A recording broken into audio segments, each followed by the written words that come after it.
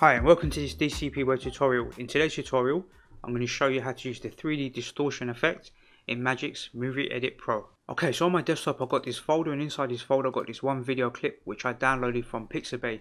I'll put a link to that video in the YouTube description.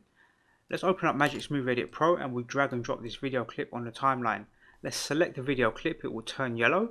We're going to go to effects and we were looking for the 3D distortion. So let's click on that, and when we click on that, what we want to do is hold down the control key on this video player, hold down the control key and use the mouse wheel just to zoom out a little bit. I'm going to zoom to 75% just so we can see around the edges in case we go off of the video player canvas. And these coordinates here, so there's the left, top right, bottom left and bottom right. These are the positions of these little pins you see in the corners. So we can grab a pin and just drag it, and then we can click play and it will play like that, right? We don't really want to do that. We want to do some animation and we want to control exactly where those pins are located. So let's click on this keyframe, and when we click on the keyframe, that will add a single keyframe. We're going to move forward to 2 seconds. So you can have any duration you want. I'm going to set it to 2 seconds. Get close to 2 seconds, and then you can use the left and right arrow to get it exactly on 2 seconds. And we want to set some values in here. So this value is for the Y, so this will be in the top horizontal axis, right, the Y axis. I'm going to set it to 160.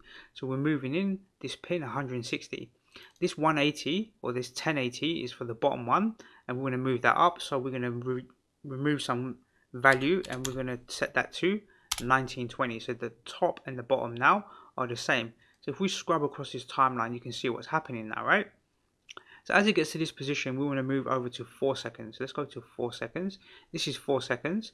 And what we'll do is set this value back to 0. And we'll set this value here back to 1080. So now it's back to its original resolution. But on the opposite side, we're going to do the same. So we're going to set this value here to 160. And we're going to set this value here to 1920. Like this. So it's going to kind of transition across like this. So it's going to do this, move back and do this. And we can experiment with this, we can play around with it. Let's go to 6 seconds. So this is 6 seconds. Let's get rid of this here and let's set this back to 1080. So now we've got this little transition going. You can see, let's click play and we can see that working. So let's smooth that out by using the linear here, the linear smooth, and then that will smooth it out and it will sort of speed up and slow down gradually like this. So you can have this sort of effect. Now you can go ahead and click on one of these keyframes.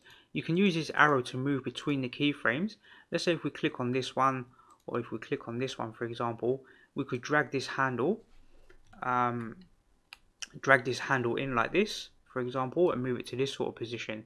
And if we go back and click play, now that will come in like this and then it will bounce back like this. So you can tweak the animation by clicking on these keyframes and just adjusting where this these horizontal positions might be.